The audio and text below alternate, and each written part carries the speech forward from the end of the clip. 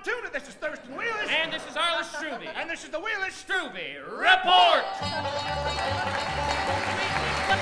Greater Tuna is just a good time in Tuna, Texas, at radio station OKKK. This is Elmer Watkins for Clan 249.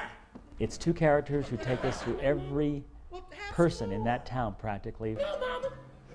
Some of the characters are outlandish and ridiculous. Some of them are bigoted and extreme in their political views. Now, if you find a weapon here that won't kill, you bring it back, and we'll find you something that will. I wish that man would have a stroke. I swear to God I do.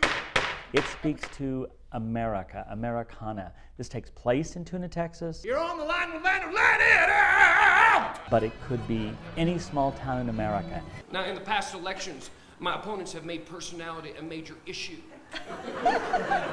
Let's face it, in a personality contest, I'm always going to lose. This is the Reverend Spikes, and I just want to say a few words. I like to think that this play could be anywhere in America.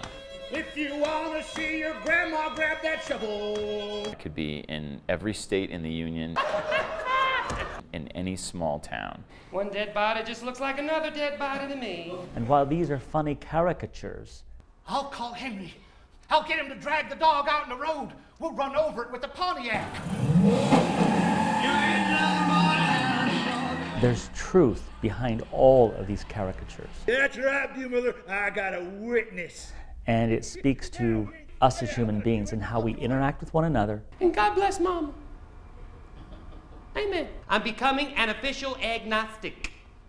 Try that on. And then it's those things that shape us, but they do it in a very fun and humorous way.